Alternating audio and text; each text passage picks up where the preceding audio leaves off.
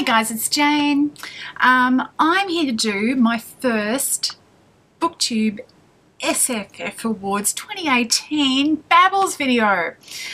So the topic for this week, or at least the initial topic until they've got the rest of it sorted out, is just to talk about what books you're nominating. Nominations for the awards close on February the 4th, and I'll link in the description where the nominating form is. So if you've read anything good that was newly released in 2017 in the fantasy or science fiction or generally spec fic area, feel free to go nominate. But this is what I'm going to nominate. There are 7 categories, 2 of which I have no plans of nominating anything in, which is the young adult. I have read really very little young adult last year, and that's fine with me. And graphics, graphic works, I read very little.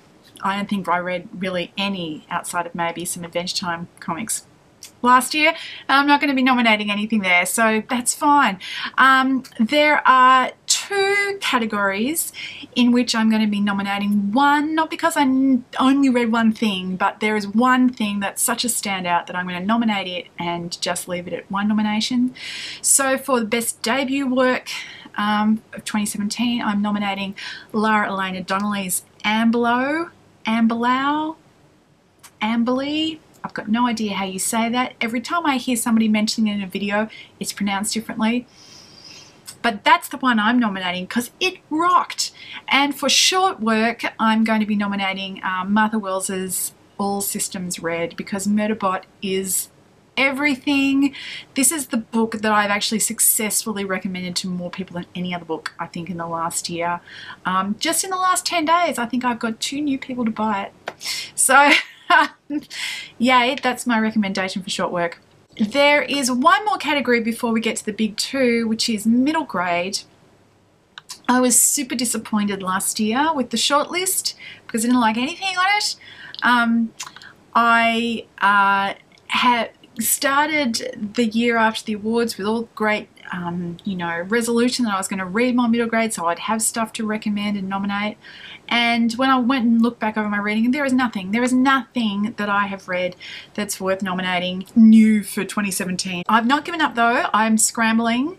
I've found one at my library that I'm going to have a look at, which has got good reviews, and I've ordered 2 from the Book Depository hardcover, which is costing me a mint, that I'm hoping will get here that I can have a look at before the February 4 deadline. But if you have suggestions of things that I should look at for middle grade, I am all ears about that one. That is totally open as far as I'm concerned how that's going to go.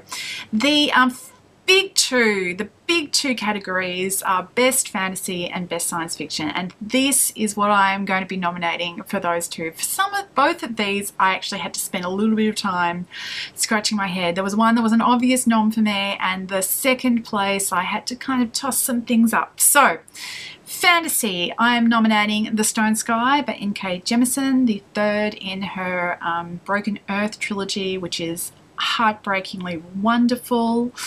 I'm also going to be nominating The Ruin of Angels by Max Gladstone, which is, I think, the 6th or 7th in his sequence. What's it called?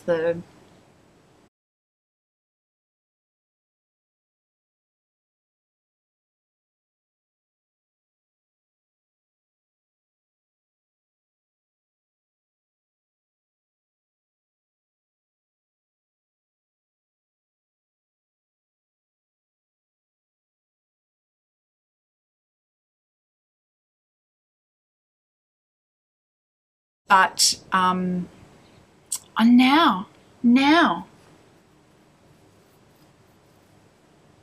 I've got to do this whole thing again, don't I? Because the nomination rules say that you can't nominate anything that's beyond the 3rd thing in a series. Oh, that's so heartbreaking. I'm going to have to come back to you on that one. Okay. Best science fiction. Oh no, broken brain. Okay, best science fiction is going to be Raven Stratagem by Yoon Lee. That's my first nomination.